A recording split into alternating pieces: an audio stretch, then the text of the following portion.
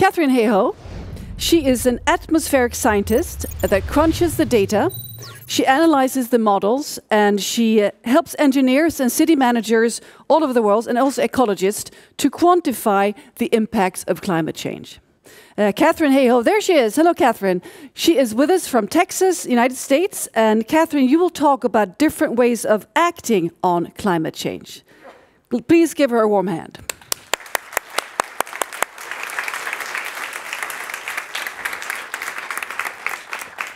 Thank you so much. It's such a pleasure to participate in this conference virtually, and I hope that it is just the first of many that we do in this way.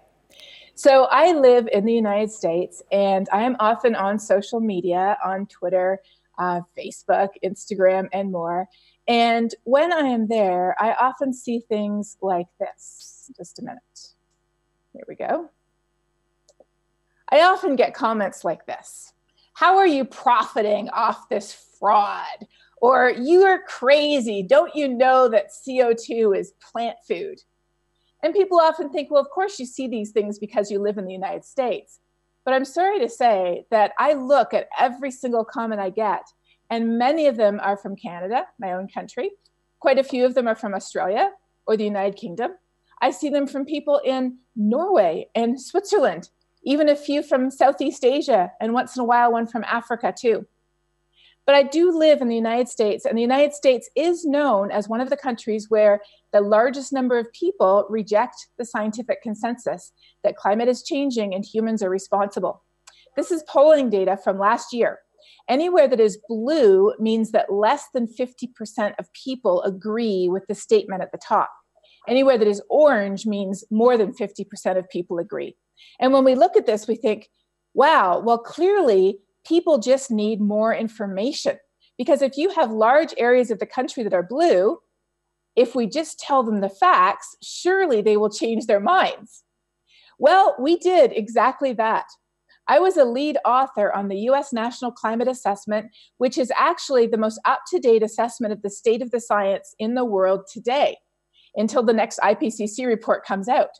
So volume 1, which I served as a co-author writing about future scenarios and models and the possibility of unpleasant surprises in the climate system, volume 1 clocked in at over 400 pages. It was written by 50 different authors. And it goes through the science very clearly, what's happening in the Arctic, what's happening in the oceans, what's happening to our temperature and our rainfall, our storms, our droughts, our wildfires, and more. But at the same time, you can summarize volume 1 in just one sentence. Climate change is real. It's us. It's serious. And the window of time to prevent widespread dangerous impacts is closing fast. Did it change minds? These are a few of the headlines that followed the report. The president confuses climate change with weather again. The White House says the dire climate report is based on the most extreme scenarios, when in fact, of course, as all scientists do, we included all scenarios. And the climate scientists are just driven by the money, despite the fact that we're paid $0 to write this report. But when they asked me right after this report was published, they said, do you think this report will change people's minds? I said, no, I don't think it will. If somebody is not already on board, or they're disengaged and they feel like it doesn't matter, more information about ocean acidification or attribution is not what will change their minds. Because the biggest problem we have, even in the United States, and if we have this problem in the United States, then clearly I think we have it in many places around the world. The biggest problem we have is not that people think that global warming is not real. This is a map when they ask people, do you think global warming is happening? Almost everywhere in the entire United States is orange. That means yes. The darker the color, the higher the number. Then you say, do you think global warming will harm plants and animals? Again, everybody says yes. Do you think global warming will harm future generations? You might think these are the same maps, but they're not. They're different maps. The answer, again, is yes. Everybody says yes. It's real. It will harm plants and animals. It will harm future generations. Do you think it will harm people in developing countries? A little bit more blue, not too much. Do you think it will harm people in the US? A little bit more blue. And then, do you think it will harm us. This is the problem. We don't think it matters to us. And so more information about the science is not what will change people's minds when the number one image that we think of when people say global warming is an animal that very few people have seen in real life. If it's only about the polar bear, why should it matter? Of course, that isn't true. And that's why when we talk about climate change, the first most important thing to talk about is how it matters to us in the places where we live. It matters to us because it supersizes our rain and flood events. When we just look at headlines around the world, we see headlines from a year and a half ago that a third of Bangladesh is underwater. We see headlines that Houston is experiencing its third 500-year flood in 3 years. We see flash floods in Indonesia, more flooding in the US and the Midwest.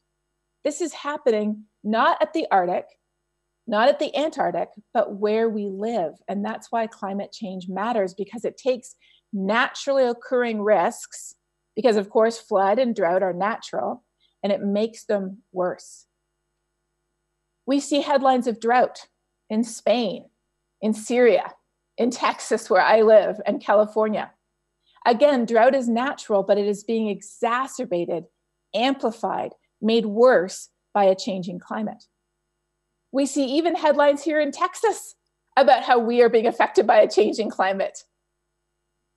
We see stories about how wildfires in California are breaking records again and again and again, 3 times in less than a year for the largest wildfire burned. The reason we care about a changing climate is because it takes the risks we already face today and it exacerbates them and makes them worse. So when we talk about a changing climate, we need to talk about how it affects us in the places where we live. And these things are changing today. In a new poll that just came out in January, it showed that the biggest jump has occurred in people's levels of concern about a changing climate. And that's good news, but it isn't enough good news. We also need to talk not just about why climate change matters to us, we also need to talk about what we can do to fix it. We can talk about things that we are doing ourselves, including what we're doing right now. We are having a no-fly, zero-carbon conference. We can talk about how our diet matters, how our choices matter. I love talking about what's actually happening in unexpected places, like churches and universities. What's happening in places like the state where I actually live, where you have entire army bases going clean energy and the first carbon neutral airport in North America. Talking about solutions is so important, but not just solutions where we live, but solutions that work for people around the world. Educating women and girls, clean cook stove projects, biochar, reducing food waste. If food waste were its own country, it would be one of the top greenhouse gas emitters after China and the US. The bottom line is that to fix this thing, we need hope. And for hope, we need to talk about climate change. But when we talk about it, not just talk about the science, talk about why it matters to us and what we can do to fix it. Thank you.